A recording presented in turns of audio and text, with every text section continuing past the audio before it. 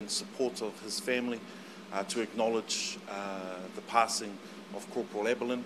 And I'm sure with our people heading off offshore very shortly, this will be something that's on their minds. And of course, we share our condolences, but also look towards how we can effectively help Ukraine during these times. So I wish them all the best, and I'll hand over to Rear Admiral James Gilmour.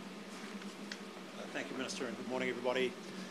I'd like to join the Minister in expressing my condolences to the colleagues and whānau of Dominic Abelin. I know that a lot of his colleagues are here today. My thoughts are with you. I'm proud to be able to stand here and farewell alongside the Minister this main body, the contingent that will be going to the UK to conduct this really important training of recruits for the Ukrainian Army. I'm expecting that this contingent will be offshore until about the end of November, conducting 2 5-week training packages for Ukrainian new recruits and some new joiners. It's really a moment of pride for me as the commander of our joint forces to recognise that our professional soldiers are being used in this way to instil a sense of confidence in the Ukrainian Army's new recruits for themselves, their colleagues, their procedures and their equipment. And I know that this will make the Ukrainian new recruits more lethal on the battlefield and also better able to be able to survive the experience.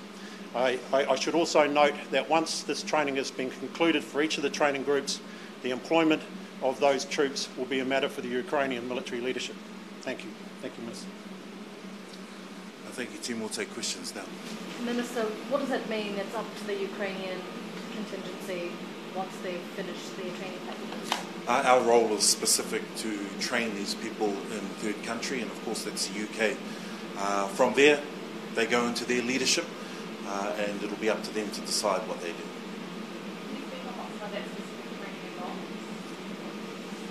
But we would expect that the training is going to involve techniques and procedures, weaponry, tactics, and importantly, law of armed conflict.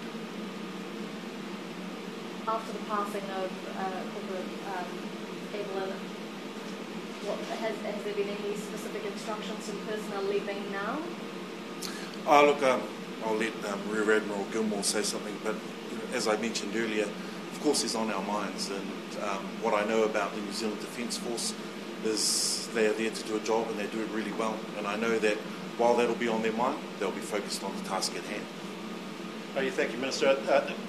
That's correct. I mean, none of the troops that we're sending offshore today will be entering Ukraine.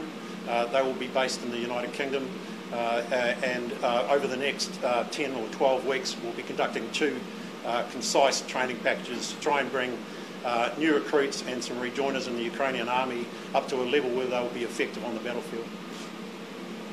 Have there been instructions to, are they allowed to work off duty or in that capacity still? Okay, Minister, I'll go for that one.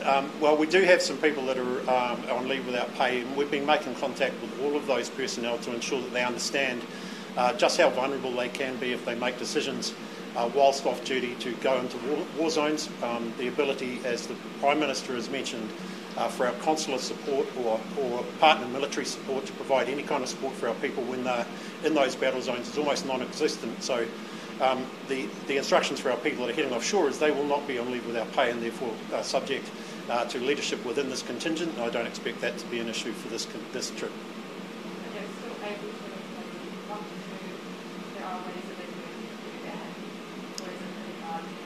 I'm sorry, I can't quite hear the question. You said that if the people leave without pay, and they were to go, they would still be able to go to Ukraine. If we're talking about the contingent that's leaving now for the training at scale, no one will be on leave without pay during that period. It's something that is when our armed forces personnel decide to take a break from their careers to try something else. It is not something that happens whilst you're deployed on operation. Minister, there's a couple of examples of nurses travelling abroad to Ukraine to work independently. With initiatives like this, do you think the government might loosen their stance on Kiwis going there at all? No, not at all, and we've got to remind our citizens and our people, wherever they might be in the world, that Ukraine is an active war zone, and we've made it quite clear that there is a no travel notice for Ukraine, and that'll still stand, and I can't see that coming away anytime soon, for whether or not they be ex-NZDF personnel or others who are wanting to go there and assist. And just to reiterate Rear Admiral Gilmour's point, is should they choose to go there, they must understand that our ability to reach in and to support through consular efforts is almost non-existent. Rear Admiral, what's the skill set of this group behind me that will be sharing with the Ukraine forces? Well, the group that's with us today and about to travel are from the 1 nzherald, or infantry regiment of the New Zealand Army. They have all of the skills required and at a very high standard that are able to be able to impart those skills via training teams to the Ukrainian soldiers. As mentioned, that's going to be to do with our professional level being able to mentor and coach these new recruits into a position where they'll be effective on the battlefield. I have every confidence that we'll be successful. But I should also say, in terms of the Army's regeneration and New Zealand Defence Forces regeneration, this is a really, really good opportunity for us to be able to hone our skills whilst training others. How much of an impact will that make? Well, I'm hopeful, obviously, as we all are, that means the Ukrainian troops that return to Ukraine and join the fight are more effective on the battlefield, but also have an enhanced ability to be able to survive on that battlefield and be lethal whilst they're there. Thank you. Rear Admiral, how would you describe the atmosphere and the mood amongst the troops? How's the atmosphere, troops? We're going to call that quiet resignation, I think. I think this is a great opportunity for us to be able to do something that's really useful in terms of this conflict with Ukraine as part of the Support Ukraine mission. It's an opportunity for our people to get offshore and prove themselves in a training environment. I'm very proud of everybody here, and they'll be joining a group that's already travelled, and also, as the Minister has mentioned, join a sequence of support that we've provided through intelligence artillery support, the C-130 that provided support into Europe, moving stores around at the beginning of the conflict, and also our logistics expertise and being able to coordinate that effort. Just one final comment from me, a big thank you to our partners, particularly UK. This particular deployment has been well worked through with our partners through donor conferences, and we know that our people will be looked after and highly regarded in their time in the UK. Kia ora, everybody.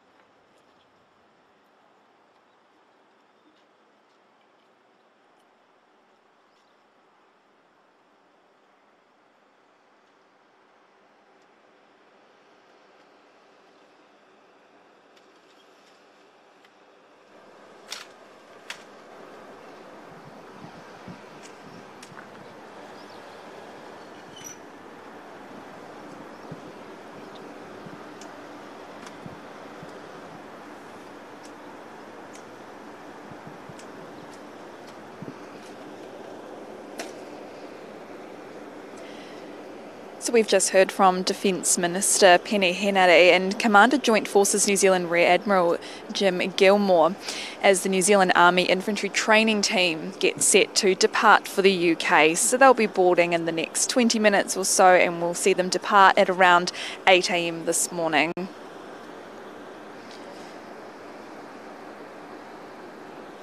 So in total, 120 personnel will be working alongside partners in the UK to train Ukrainian infantry recruits in core skills.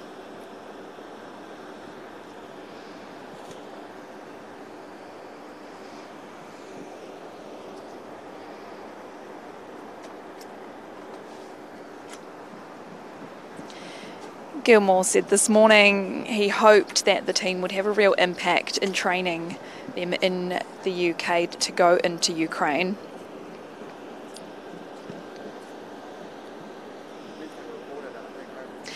They did, of course, touch on the recent death of Dominic Abelin. They said that the personnel heading to the UK today will not have any opportunity to go on pay without leave, addressing that issue of New Zealand personnel going into Ukraine on their own to fight.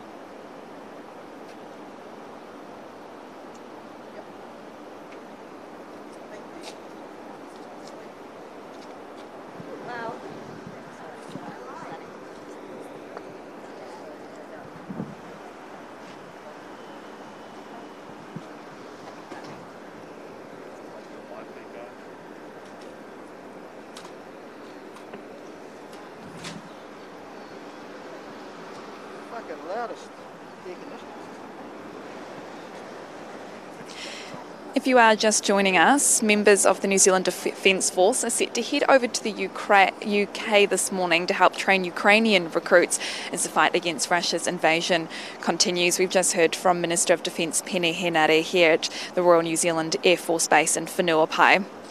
Up to 120 personnel will be working alongside partners in the UK to help train infantry recruits in Ukraine in what's being described as core skills. Now, the deployment comes after the government announced its further support for Ukraine just 2 weeks ago, saying the deployment would extend until late November.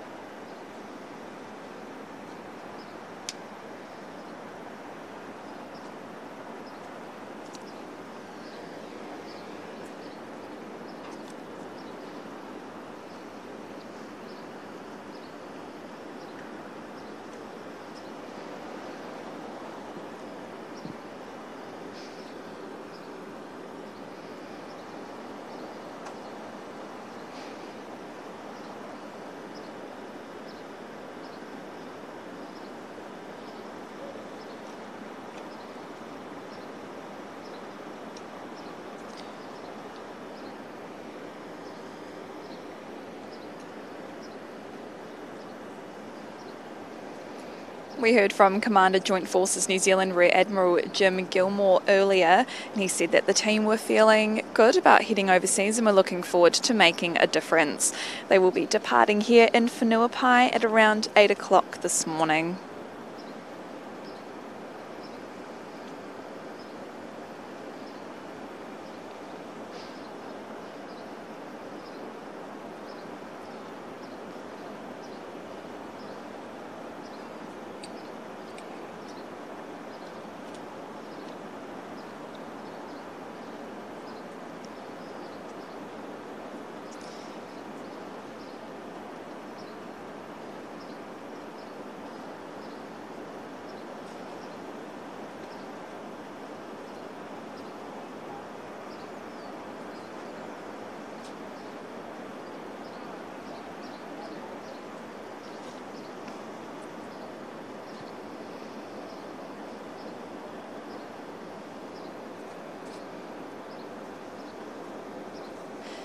Meanwhile, a New Zealand nurse has left her job at Middlemore Hospital to be a combat nurse in Ukraine.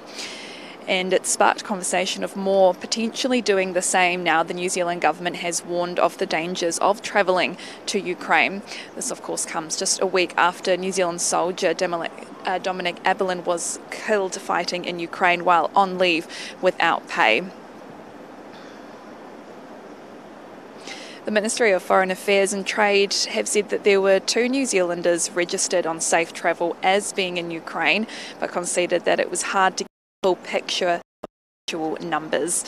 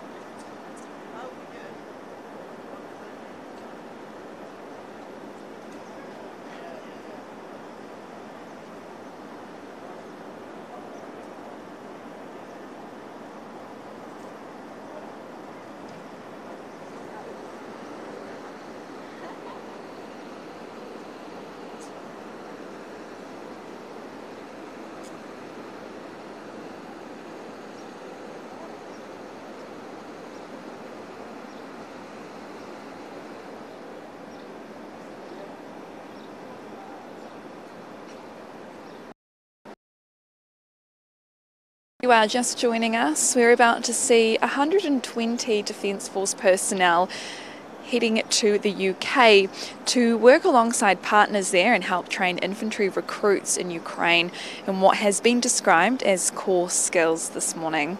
We've heard from Defence Minister Peeni Henare as well here in Whenuapai ahead of their departure.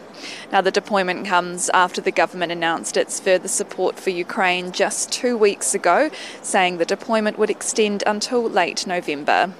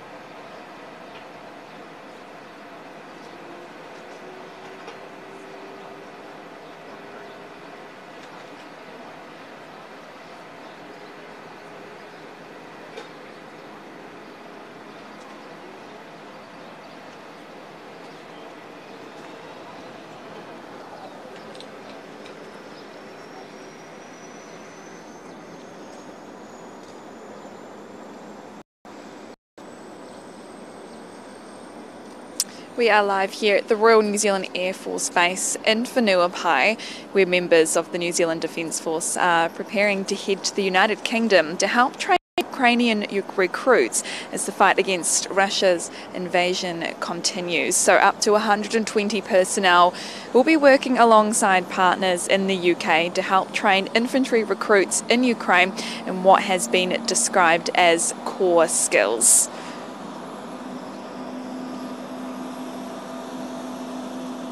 The personnel are set to board shortly as they prepare to take off at around 8 a.m. this morning.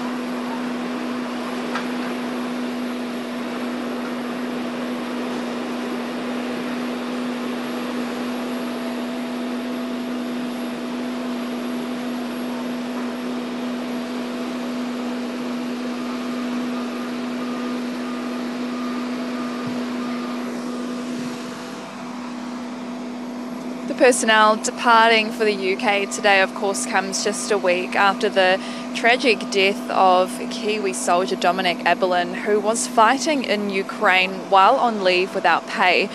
Now, Prime Minister Jacinda Ardern said more information was being sought from Ukraine following his death, but there was still no information about how or when his body would be returned home to New Zealand.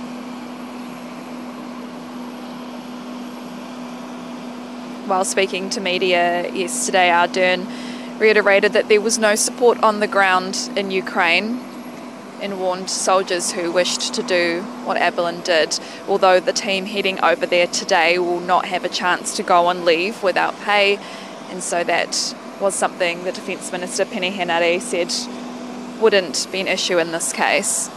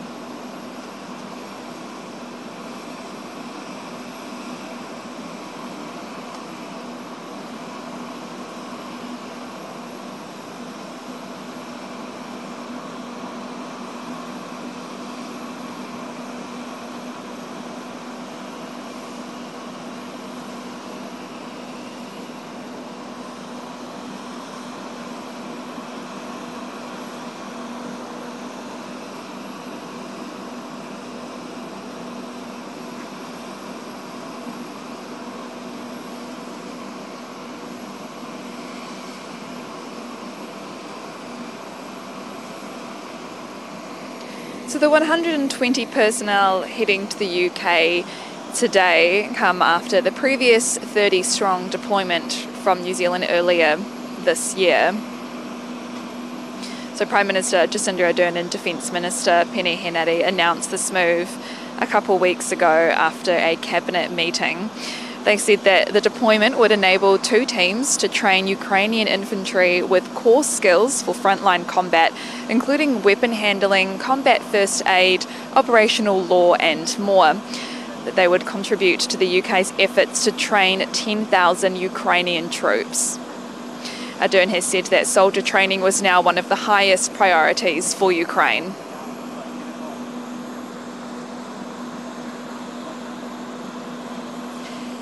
Defence Minister Peeni Henare said that the training would be done only at 4 locations in the UK, so that the New Zealand personnel would not be entering Ukraine.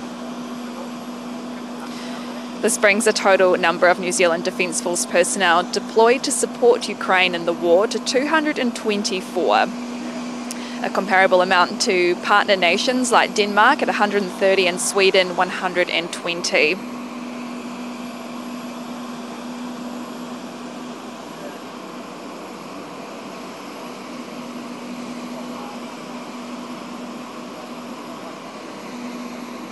New Zealand was asked initially to send LAVs, light armoured vehicles, but Henare said it was inefficient and ineffective to send those vehicles as they have no spare parts and the vehicles would require training. So around 120 personnel are set to board and depart just after 8 o'clock this morning here at the New Zealand Defence Force base in Whenuapai.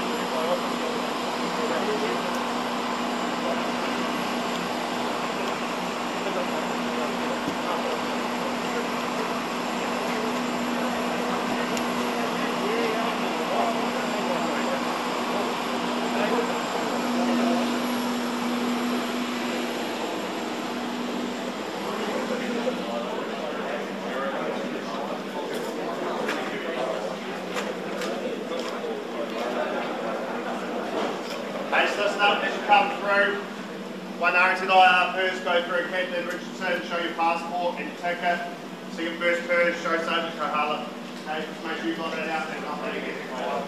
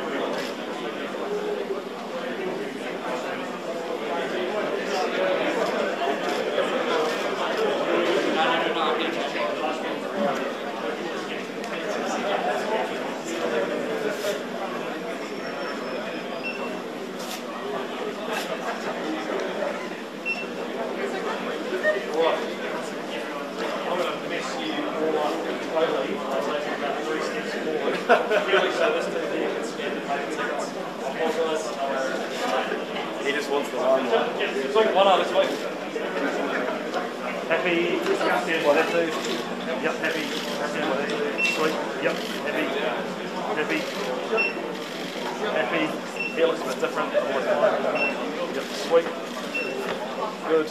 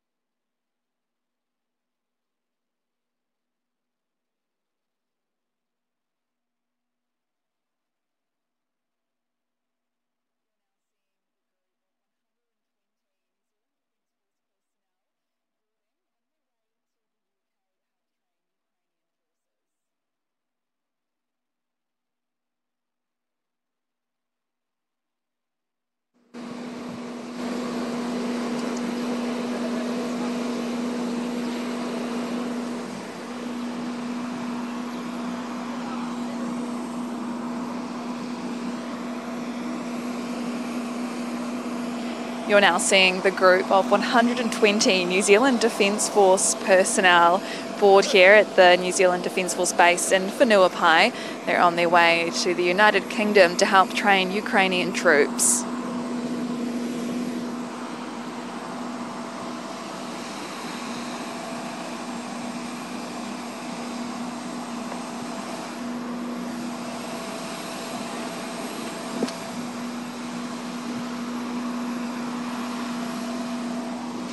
Minister of Defence Peeni Henare is here this morning as well. He spoke earlier.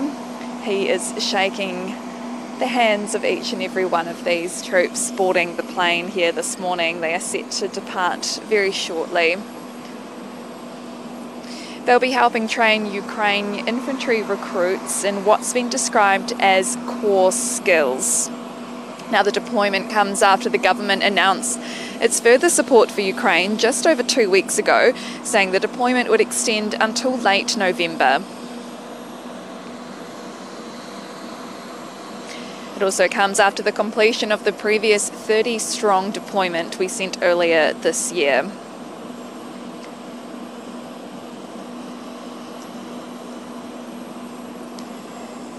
The deployment you're seeing here this morning would enable 2 teams to train Ukrainian infantry with core skills for frontline combat, including weapon handling, combat first aid, operational law and more. It also contributes to the UK's efforts to train 10,000 Ukrainian troops. Prime Minister Jacinda Ardern recently said that soldier training was now one of the highest priorities for Ukraine. And the decision to send the 120 personnel boarding this morning brings the total number of New Zealand Defence Force personnel deployed to support Ukraine in the war to 224.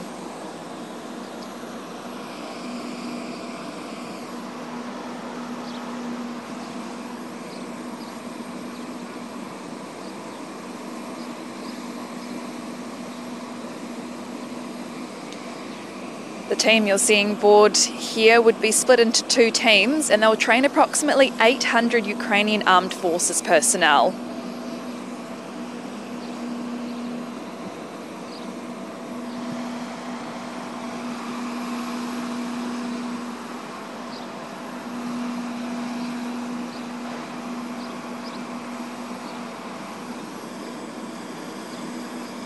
The team being sent this morning, of course, comes just a week after New Zealand soldier Dominic Aberlin was killed while fighting in Ukraine while on leave without pay.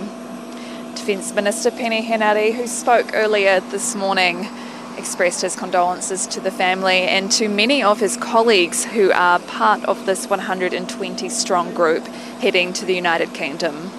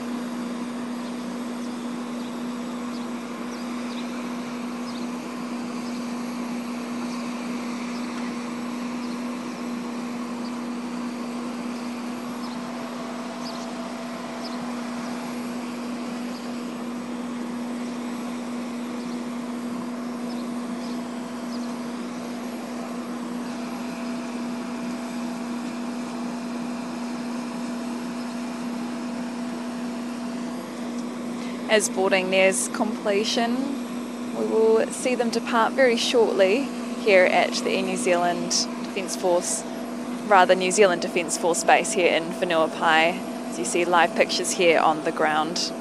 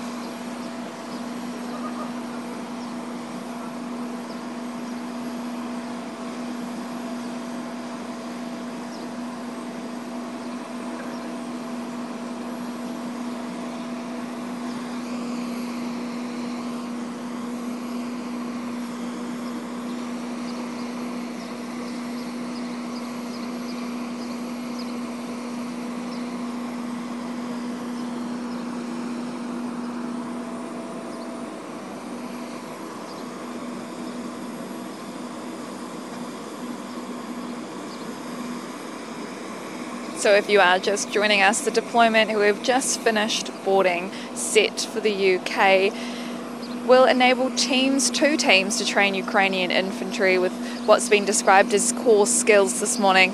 That includes frontline combat, including weapon handling, combat first aid and operational law and more.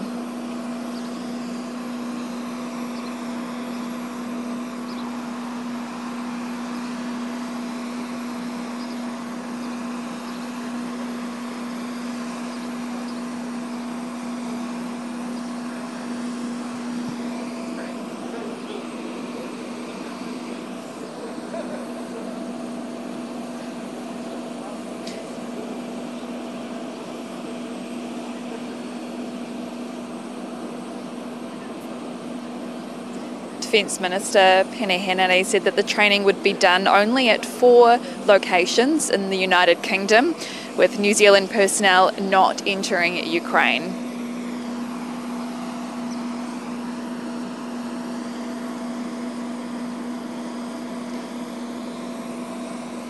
The 120 departing today brings a total number of New Zealand Defence Force personnel deployed to support Ukraine in the war to 224. Now that's comparable to partner nations like Denmark, who've sent 130, and Sweden 120.